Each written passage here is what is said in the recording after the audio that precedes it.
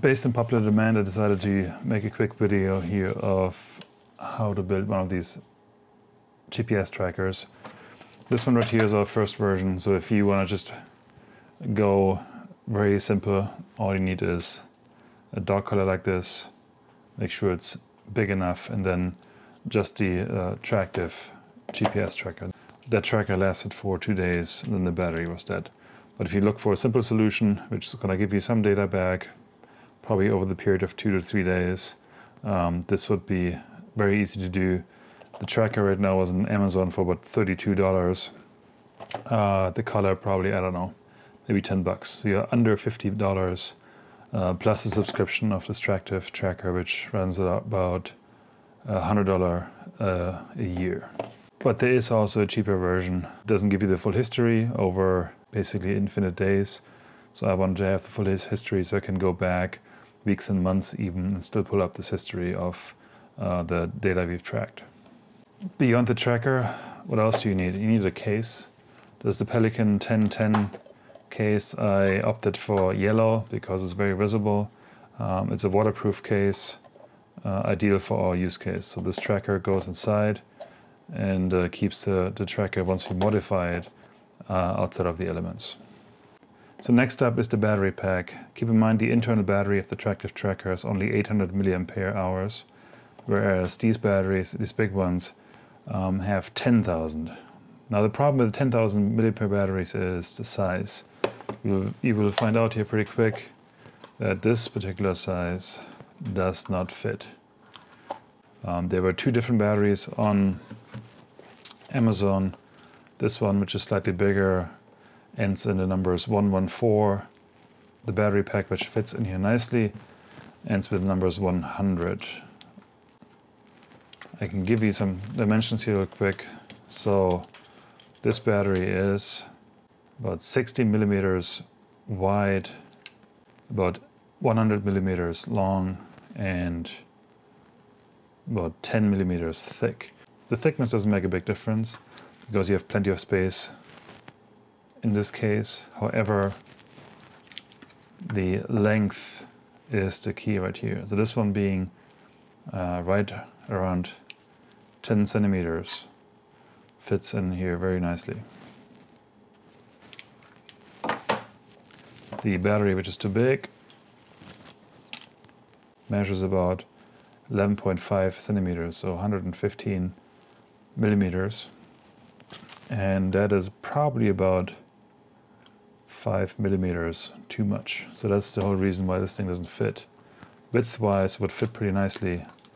Just the length, it's about 5 millimeters too long. So this 10,000 milliampere battery should get you at least 2 weeks, I believe. I have not tested it all the way out. I have one in the field right now with a 10,000 milliampere battery in it. It's been running now for over a week. I think we had around 1.5 weeks now.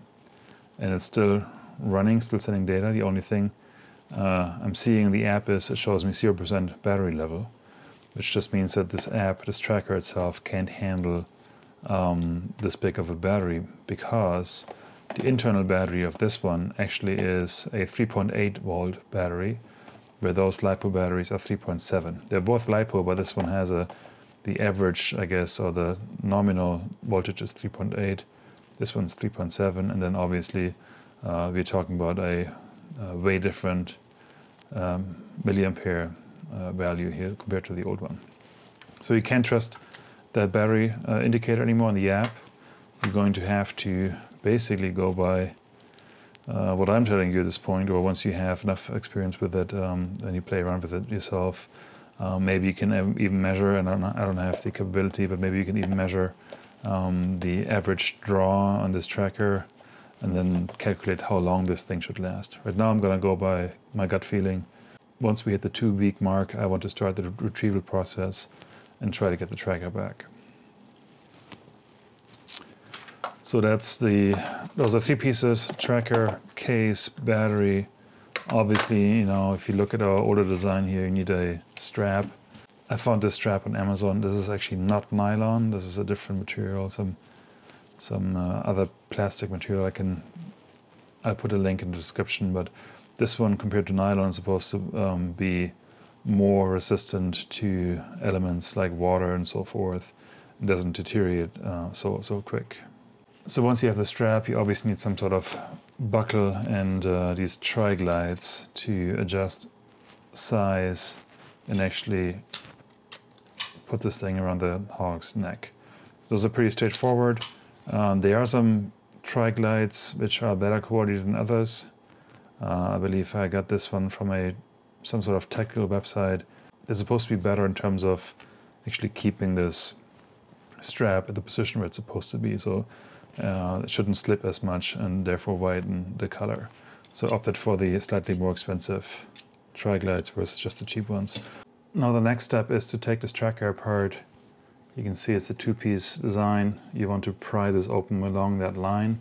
Be careful, there is a charging port back here with a magnet behind it. You don't want to damage that, and there's also a little bit of an antenna. So as you do that, try to be as careful as you can.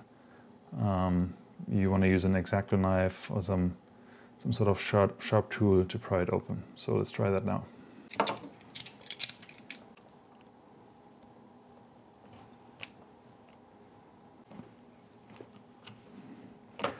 I usually do that while using some sort of vise or other tool to keep it in place, but now for the video I'm just freehanding this whole thing. Hopefully I don't cut myself.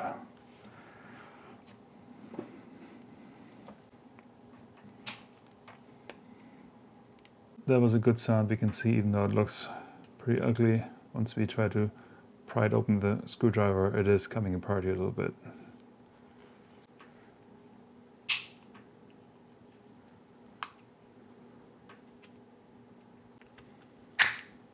Alright, so we had some plastic tab back here, and this thing breaks in the process, but it doesn't really matter since we're just gluing it back together. You see the contacts back here for the battery charging connection. This is the 800 milliampere battery. This one is also just glued in with some double-sided tape. So we will be able to pry that away. Be careful not to damage the circuit board underneath. There you go. In this case, there's 3 double-sided tape strips which keep this together. The next task is to use a soldering iron and get this battery off those contacts. Be careful not to connect these terminals together. They're pretty close to each other. So I'm not an expert in all these things, but I'm a tinkerer and I know how to trial and error things. So far this has worked out for me in my life.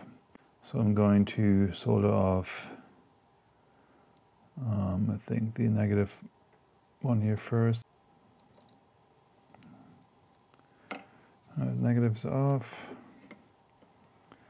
Now onto the positive, and make sure you try to not get those contacts too. There we go.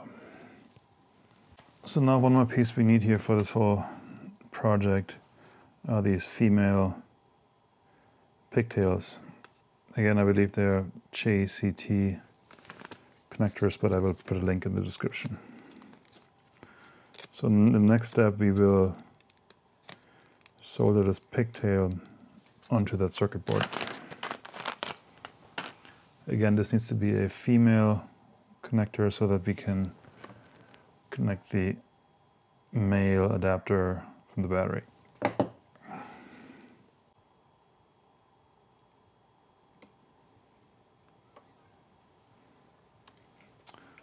So I think that's a good contact and does not seem to touch.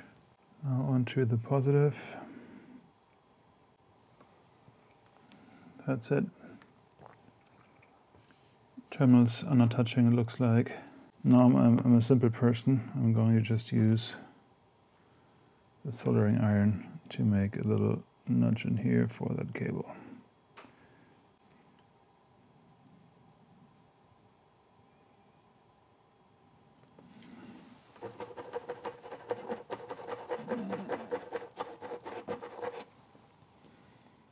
Cleaned up pretty good. But yeah, that's it for the tracker. modification, get that pigtail on here, make sure that contacts that do not connect, and then just as a test you can hook up your battery and you should see the indicator light to come on and hear an indication sound that it's coming on. There you go. Success. So I didn't have any super glue left, so I'm going to use this Gorilla Glue. Just going to run a bead around here on the outside. But this will do. Look at your lid. Just right here is the magnet. Over here are the contacts, so you want to put this in the right way.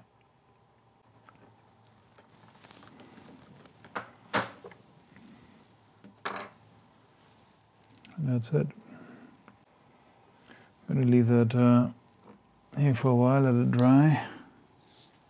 While that glue is drying, I'm going to start to get this strap prepared. So the trick here to cut this without having this to happen right here, I use old scissors and my little friend over here, the blowtorch, to cut this and fuse it or seal it at the same time.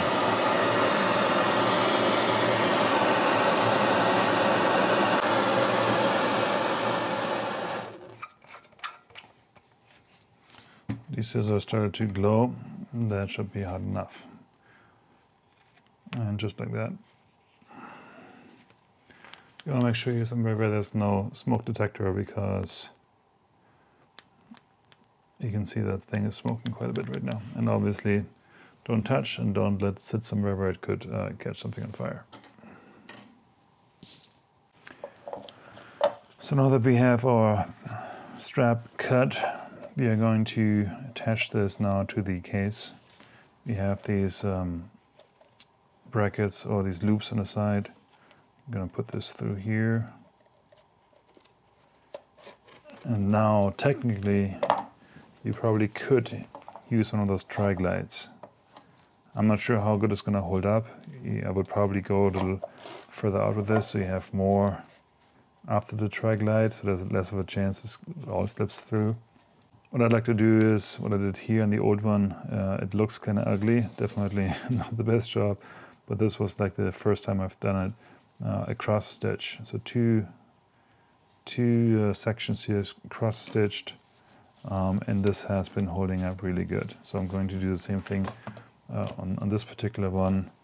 I bought this tool here, which is called a Speedy Stitcher. You've seen there's a little bit of that, I think it's called yarn or string, and then you do your stitching. The whole stitching part, please look it up somewhere on YouTube. There's a Speedy Stitcher video out there you can use to do probably a much better job than me. For my purposes, this is good enough. Somewhat of a frustrating process, but you can use a sewing machine and probably get this done much faster and better, but I don't have one. So I'm just relying on this little handy tool here, Speedy Stitcher. And that's that. Should be pretty strong. Now, since I made this strap the 36-inch long end, I'm going to just put the buckle on this side here. That's it. So this is the one side all done. Now we're going to go to the other side and stitch on another strap. And that should be it. So I'll get this end on here, fairly short, close to the case. Can't go further up than this. And as gravity pulls this case down, that buckle is going to be on the side. Once you put this tracker on a pig, what you want to do is you want to put a zip tie around this whole case here so that this doesn't come undone, though that latch is pretty solid. I wouldn't think that there's a way for this case to pop open, but you never know. At the end of the day, you're putting this thing on a hog. And then, like I mentioned earlier, the next thing you want to do is put a zip tie around this buckle right here so that this thing doesn't come undone for some reason. By now I'm guessing our tracker should be somewhat dry. Right here. That's still pretty tacky. So glue needs to dry some more. You have one switch on the side here, which is the switch to turn it on or off. It's a long push. Sometimes as you take these trackers apart, you might lose the functionality of this switch. However, as soon as you plug that cable in, the tracker comes on by itself. So it shouldn't be a big deal. This code on here is something you need for the activation of this tracker. Once you do that, you are all good to go in your app. Don't forget to put some sort of phone number on the inside. Once you put it on the outside, this is going to rub off over time. So anything you put on the outside is probably not going to last very long. You know, write your phone number on the inside here, put a business card inside, something like that, just in case somebody shoots your pig or finds this thing once it fell off or whatever. That way they can bring it back to you. So that's it. That's all you need to put a GPS tracker on a pig. Case, strap, way too much stitching, and you can totally skip that and use those triglides. Battery, tracker, and you want to put some foam in here, so just so this thing doesn't move around. I just use this foam you would usually get in technical cases or whatever. Put this in there like that.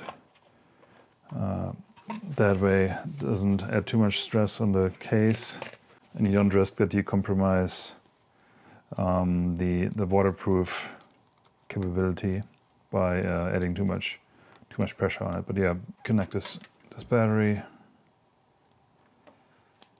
like so. Wait for it to turn on. Foam. Close it up, and good to go.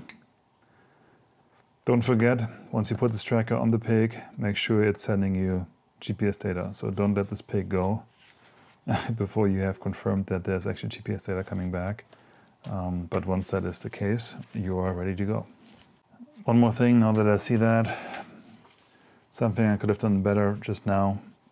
You can see that this piece right here is just hanging off a little bit, and only one row of stitching is holding on to it. If I would have laid this over so that both ends are equally long and covering everything, or just move the stitching down a little bit, I could have used this extra stitching row to keep this together. So what I might want to do right now is, just to be safe, I'm going to do one more row of stitching right here, and that way this is not coming off ever.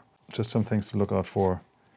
Again, I'm just a tinkerer here, so some more stitching, and then this case actually goes to somebody who's watching our channel. So somewhere just a few hours north of us, he wants to trap some and do some GPS tracking too.